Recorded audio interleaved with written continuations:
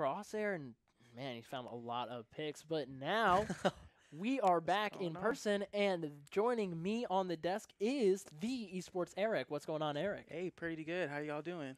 Doing well. Great. Thank you. So, Eric, just introduce yourself to the broadcast for us. Yeah, so my name is Eric Gemfy, or esports Eric, how my handle is. I am a esports student here with the program, and it's my second semester. Awesome. So we have a couple questions written down here that we'd like to ask you. Sure. He is a part of the SU Spring 2022 Esports Event Management class. So really, I wanted to ask you this to start off. How did you first discover the esports community? What kind of got you into the scene? I think it was actually a documentary on Netflix. It was like a Cloud9 documentary. And I think it was like back in 2014, their League of Legends team. And I was like, wow, I think they made it to the semis or something. Right. And that kind of like started getting my wheels turning. And I was like, okay, that's the thing. But I was still in the Air Force at that time. So I was like, okay, just got to do day-to-day normal life. And I think at 2017 when I got out, and in 2018 I was kind of looking to school. That's kind of like when I started actually looking into esports. And I was like, oh, that's actually a viable thing. So Right. yeah. Awesome. Well, you talked a little bit about how you were in the Air Force. Do you want to elaborate a little bit on that for the viewers? Sure. I was in the Air Force in 2013 to 2017, so I did 4 years. I was aircrew flight equipment, which dealt with like pilots and stuff like that, their life preserve and different things of the aircraft. And I went in McConnell in Wichita, Kansas. That's where I was stationed. So yeah, that was kind of my thing for 4 years. Not as accomplished as Justin, deployments and everything like that, But I had a cool time in the Air Force, and it was a good experience. Awesome. Well, thank you so much. And also, I just wanted to talk to you a little bit today about today's event and kind of what your role is in this whole thing. Definitely. So we have this awesome charity event that we're putting on with Wounded Warrior Project, and also we have throughout the different things going on, we have the Air Force Gaming, the Air Force Pro team that we're playing. So I actually had an opportunity to reach out to them and talk to them, and they were really on board. So it was actually cool because me serving in the Air Force and now being in school and working with the Air Force has actually kind of come full circle. So it's pretty cool being able to reach out with them, and now that we're doing something in partnership with them. So it's pretty cool. Yeah, absolutely. All right, we've another question here that's written down, but if you could game with anyone in the world, who would it be, and what would you play with? And what would you play? What would I play? That's a good question. That is a good question.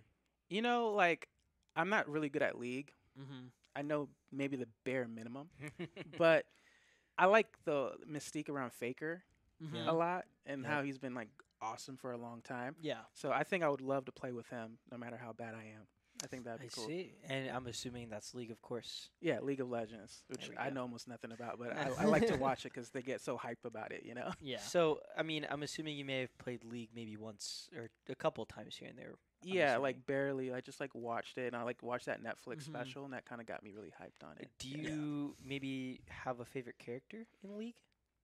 I play like the basic people that you play with, Right. but what's her name? The girl that is in the show. Caitlyn or Jinx? I think it's Yeah, Jinx. I think it's Jinx. Yeah, There's a few of them. So that's one in the Netflix show. Yeah. So I watched that. But yeah, definitely like her and different places like that. Like I like healing and stuff too. So Did you finish Arcane by chance? I did. Yeah. How on I a scale of love 1 to 10, how would you rate Arcane? That really blew my mind. I have to give it, if not a 10, a 9. It was pretty high up there. The music was amazing too. I mean, I have the soundtrack downloaded on my phone. I actually haven't watched it yet, so I may watch it in my spare time. Actually, definitely should. It's really good. I've been hearing a lot of good reviews.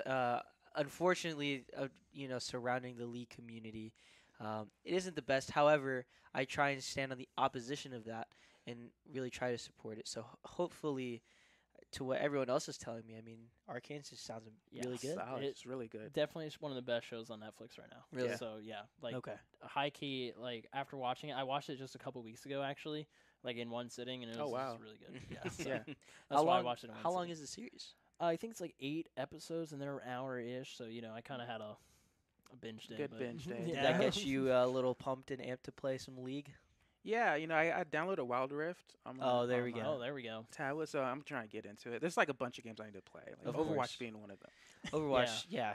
I mean, especially after watching, Scroggs, Yeah. Doc G, and especially our team, of course, playing, that kind of gets me hyped to play. Oh yeah, Next time I get on a computer. for sure. So, Eric, you're not just a gamer though. You're also kind of a traveler. Do you want to tell a little bit about your yes. experiences that you've had recently traveling the world? Sure.